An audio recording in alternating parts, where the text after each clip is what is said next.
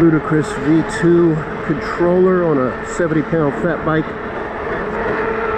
with a 52 volt, 27 amp hour, 60 amp continuous triangle battery, and set it profile V1, which is I got set for 2500 watts, using pedal assist only up until about 20 miles per hour, and then I'll hit the throttle. When I hit the throttle from a stop, it wants to rip the whole motor apart.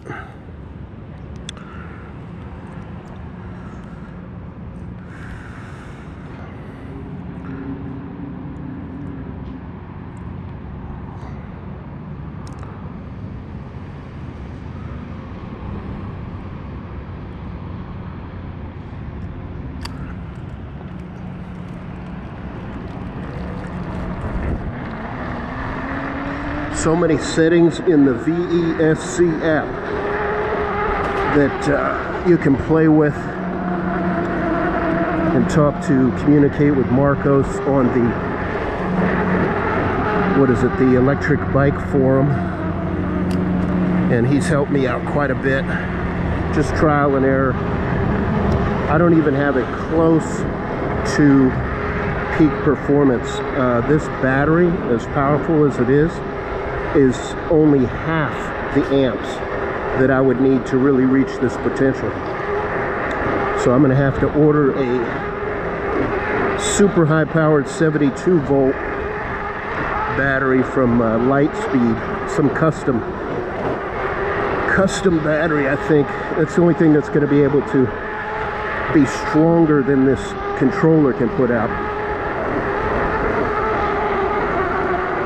Just mind-blowing power here.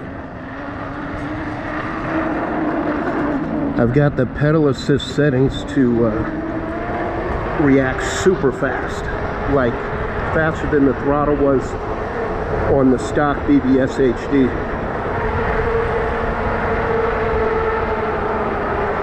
I mean, I'm at 2500 watts and this is scary powerful. I've had the V1 Ludicrous controller, but this feels a lot more torquey.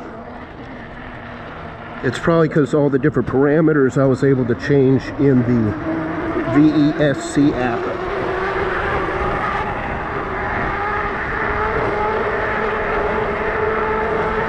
So I've got 3 profiles set in the VESC app. First profile I just listed stock 1500 watt max, which is stock Bbshd, and the second profile I have listed as V1, which is 2500 watts, which is the V1 Ludicrous controller. And then my third profile, the highest powered one, is the V2, and I have that set at 4500 watts.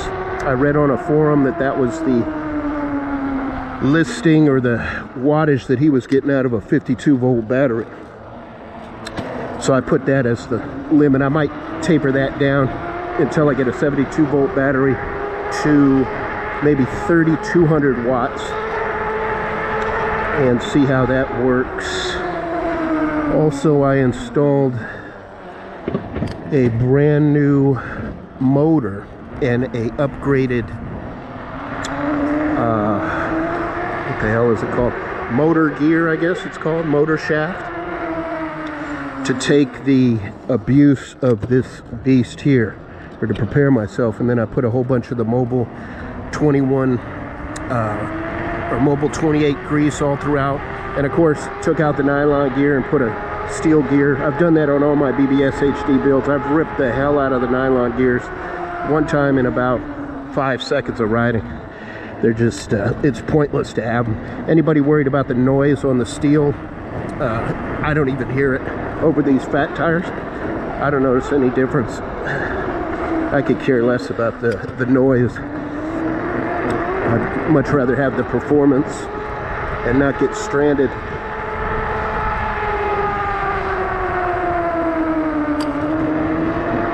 Oh yeah, this sucker's a beast now. So with all the profiles that you can do on the V2 controller, you basically have 3 bikes. at your disposal. You get to feel the power of stock if you want, the power of their V1 Ludicrous controller, and the power of this one, the latest.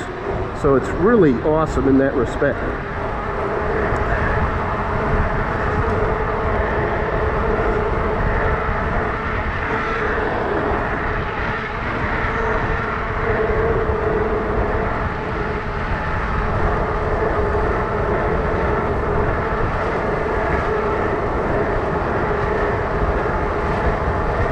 Yeah, I'm happy with it.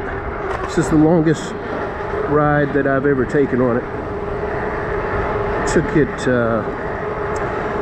I've been playing with this for about 2 weeks, and the settings were all just not tailor-made for me. I've got 230 pounds on a 70-pound bike, so that's 300 pounds with the fat tires. So the settings had to be completely changed. I had to take out my 42 tooth chain ring and put my 30 tooth on. The 42 tooth, it just would bog the motor down and wanted to rip my motor shaft. So the 30 tooth allows it to spin fast enough.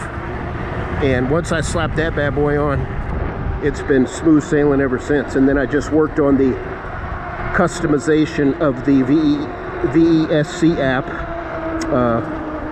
And I'm still going to be tweaking it because I can still feel some inconsistencies here. But it's definitely rideable now. This is a powerhouse. All right, take care.